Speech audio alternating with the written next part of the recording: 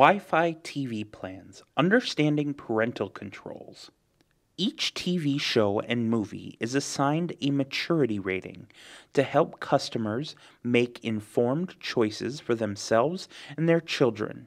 You can use these maturity ratings and deciding who can watch a specific program by setting up a PIN in a parental control setting for your account. On live TV, press the menu button to access the TV menus. Press left or right on the remote's navigation button to highlight Profile and press Select. The screen will open on recorded programs.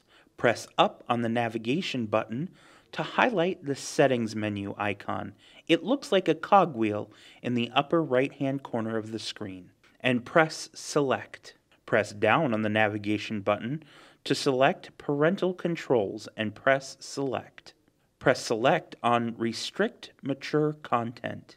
You will be prompted to create your new PIN to enable control on content with ratings of TVMA, R, or NC-17. Once enabled, when choosing blocked programming, the user must enter the correct PIN to view it. As a note, if a parental control is set up, content will be blocked across all profiles on the account. There are also options for Change PIN or Forgot PIN from the parental control screen. To change the PIN, you must first enter the current PIN before you can proceed.